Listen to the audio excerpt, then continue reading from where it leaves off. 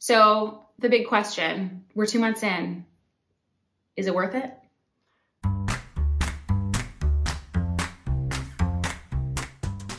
Hi, we're Dan and Michelle with Honeymoon Always. Welcome to our channel. Today we want to talk about the truth about moving abroad.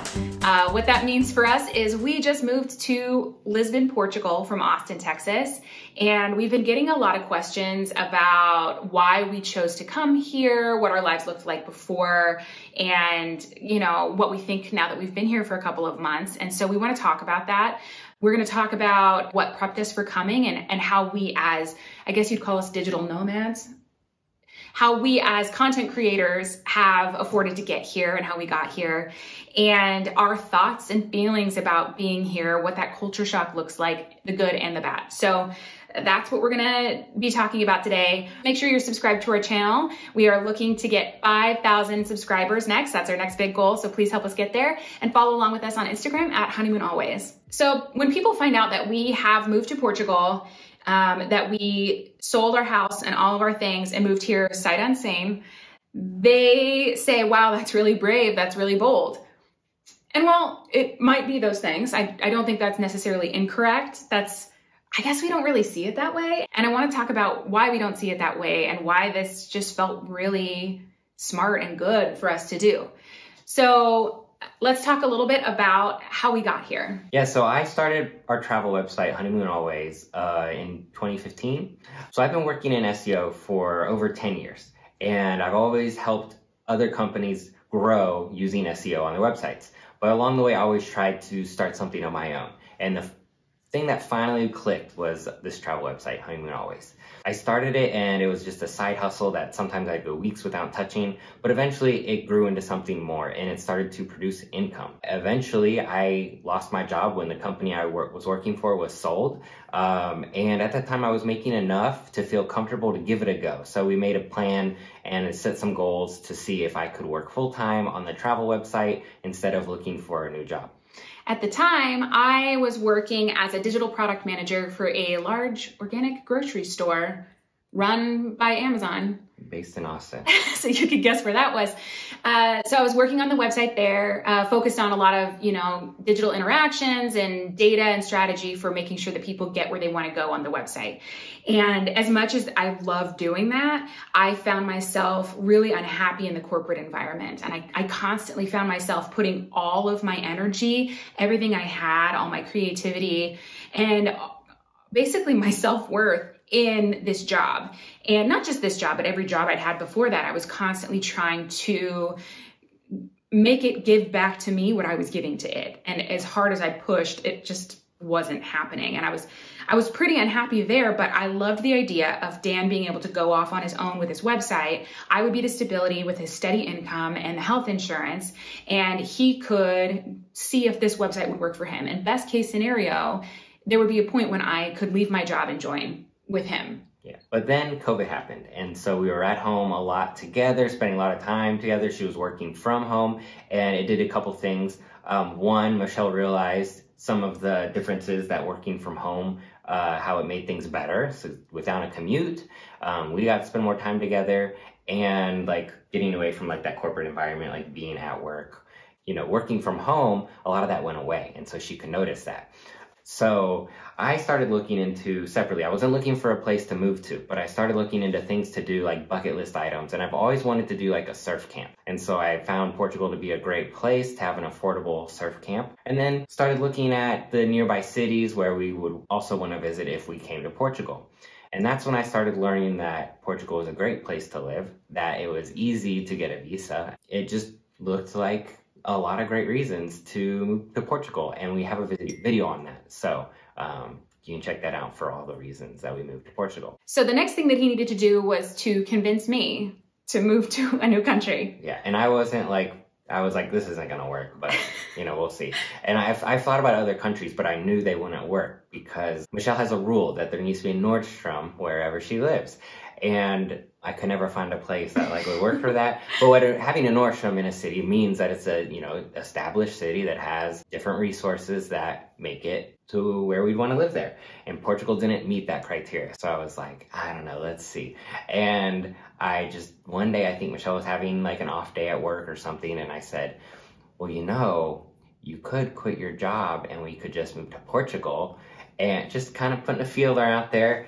And her response was, but they don't have a Nordstrom there. And I quickly responded that there might not be a Nordstrom in Lisbon, but we could always just take like a weekend trip to Paris and you can go shopping there.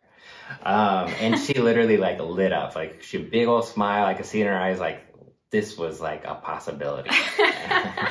So it wasn't an automatic thing, but over the next several months, we would talk about Portugal. I'd be like, oh, look at this cool place in Portugal. Or like, oh, the healthcare system in Portugal is ranked 13th, or it's the third safest. You know, I just kind of would share these things until it became kind of real. We were like, no, this is a good idea.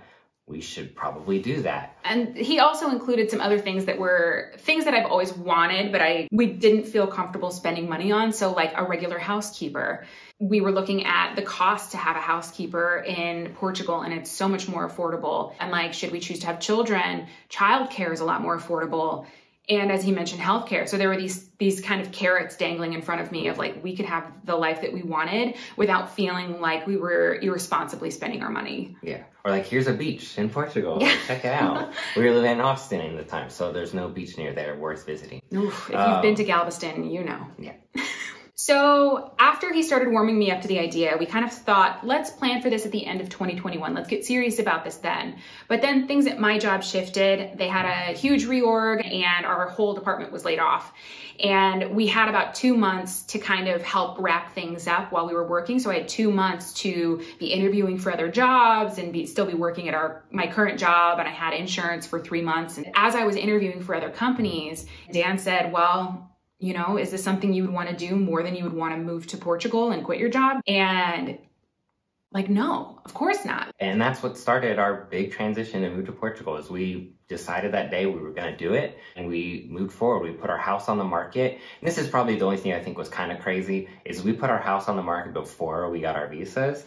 And I was like, okay, we're going to do this. And it was just kind of every now and then you'd take a pause and kind of get really anxious and be like, oh my gosh, what am I doing? And then you remind yourself of why you're doing it. And so that's something I would say for anyone thinking about moving abroad. I know for some people, like if you're single and like 23 years old and don't have anything really to leave behind, like this is gonna be super easy for you. But if you're like us, where you had a house, you had jobs and stability, all these things, it's gonna be a bit harder for you. Or even kids. I know some people are considering to do this with kids.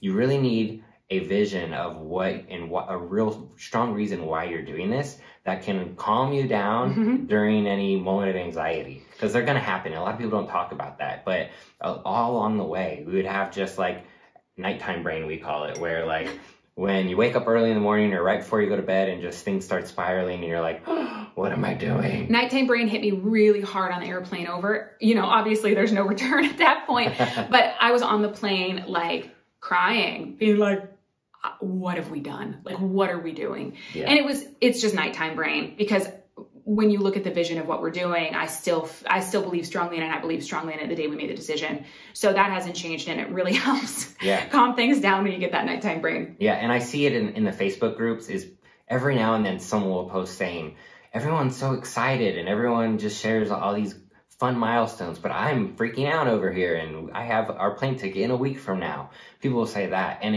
I think most people feel that. And along the way, you're going to have anxiety and it's going to be a scary thing that you're doing. But if you just have a vision of what is to come, that can drive that anxiety away and help you remember what are you doing. I think a lot of people rightly think that because we sold our house, we have no backup plan, which in a sense is true.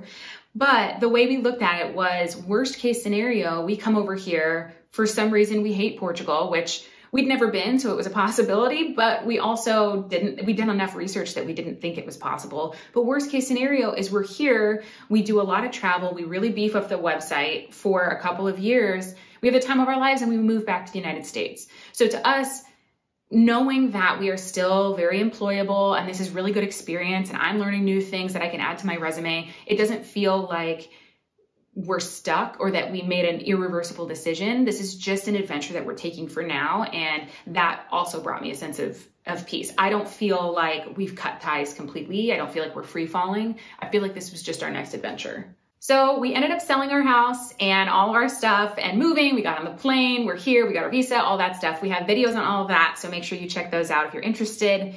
So the big question, we're 2 months in. Is it worth it? Yeah, I mean, I'm loving it. I can't imagine. It's funny because we don't like to commit to anything, but we committed to this, and now like I just can't imagine going back to the US like right now. So I will say, even in my hardest days here, I don't want to move back. I feel really excited about our opportunities here and our future here, and there's a lot that goes into that. So I kind of want to talk about the good side of us moving and some of the things that are harder to kind of help prepare other people in case it's helpful. I'll start with the bad and then we can end on the good. So some of the things that are harder is it feels a little lonely sometimes. We have a lot of friends, but they are mostly in the US. And so that means that I'm awake for a full 6 to 8 hours before my friends and family are awake. And that's weird. Like, frankly, it's weird. It's hard. And keeping in contact with people has been a little bit harder because to find time to FaceTime or whatever, there's a narrower window. There's a narrower window for when that works, especially if we want to talk during the week, because our friends in Austin, when they get off work at 5 p.m., that's 11 o'clock our time. Is that right? 5, 6, 7, 8, 9, 10, 11. Yeah, it's 11 o'clock. And making friends here, making friends as an adult is always kind of tricky because you're used to bonding over like experiences or like interests. And we're in a pandemic. We're new to the country. We haven't kind of gotten in our flow yet. So we've been really lucky that other people have reached out to us and we have started making some really good connections with people that we're really excited about. But we're looking forward to getting more in a groove and making more of a community here. And we hope that'll make it a little easier. Another hard thing is just culture shock, which some people think that culture shock means like you're shocked at something you're seeing in a new culture. But it's anything that causes anxiety or uncomfort when you are in a new culture. So it's not like we're seeing anything wild here in Portugal that we're like, I can't believe they do it that way. No, it's just when you're in a new country, everything is just a little bit different. And when you compound that on a daily basis, like let's say you need to, your first trip to the grocery store. The grocery stores here are normal grocery stores. There's nothing crazy about them, but everything is just a little bit different.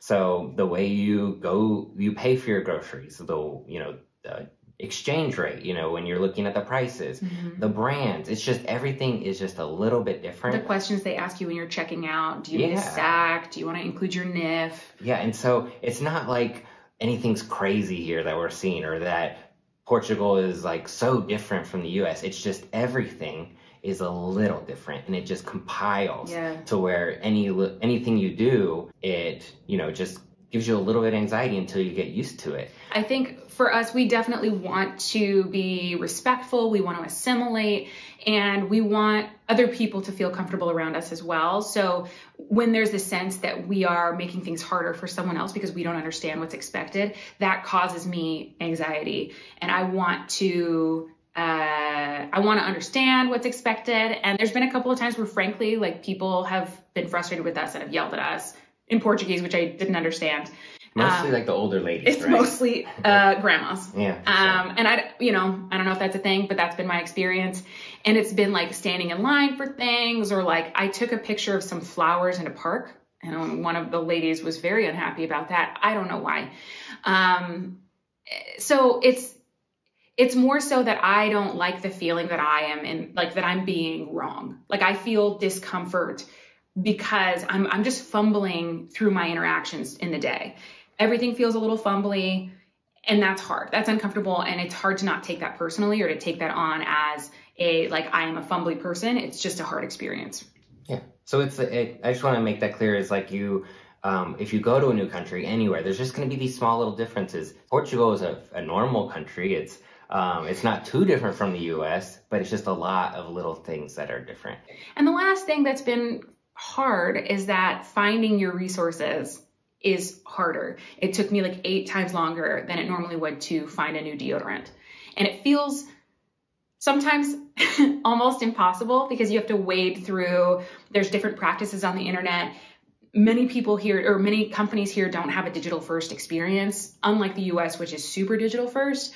So learning things online is difficult, and being in person is difficult, and shipping is different, and store availability is different, and product availability is different. So everything is just a little bit different, and that makes you still feel like you're kind of fumbling through everything. And sometimes if you're not willing to push through it, it can feel a little impossible. Yeah.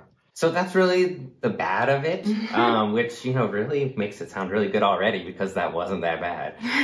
But on the flip side, there's so many great things that we're enjoying here, and we are so happy we made this decision. You know, we kind of have control of our day-to-day now. We can go to the beach whenever we want. In the middle of the week. We just went on a Monday. Yeah. Now that we're in Europe, we can quickly take a plane somewhere else. So we're about to go to Seville. So it's just like really great to have control of our day to day. And when we are working, we're working for ourselves. So we're investing in our own business to watch it grow and hopefully have it earning more and more for us. And another great thing is just really small everyday things that make a difference. So like here in Portugal, there's a lot of parks. So we can just go walk around the park and take a deep breath. And we're just really enjoying the small day-to-day moments where every day's an adventure for us. When we get out of the house, some days we just work all day. Yeah. But, you know, it's just been lots of little things adding up to really just, you know, make it like it is. So to where, like, I just can't imagine it going back to how it used to be. Even during the hardest days, I think, okay, would I want to hop on a plane right now and move back? And the answer is not right now. I don't see that for us. I see, you know, on social media and in the news that things are just really tense and difficult and anxiety producing right now in the world, but specifically in the US. And having the perspective here of feeling a little bit more control over our own lives. I don't feel quite so put upon by the world. I feel like I have a lot more control over what I'm doing.